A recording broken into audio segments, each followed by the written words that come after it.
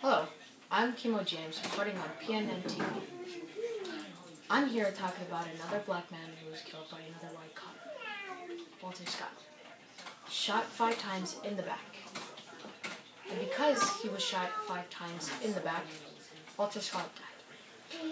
All this because the person was lucky enough to witness that the cop didn't run after him, instead shot the man down in cold blood.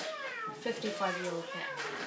The background of Walter Scott is not pleasant, but he was a member of the Coastal Guard who was discharged because of a drug-related incident. After that, he had 4 children, but also had 10 arrests on his police record, and also owed child support, and because of this is why the police pursued him. My opinion on this is cops are getting even more lazier and use their weapons more than ever. This is Kimo James reporting on PNN-TV.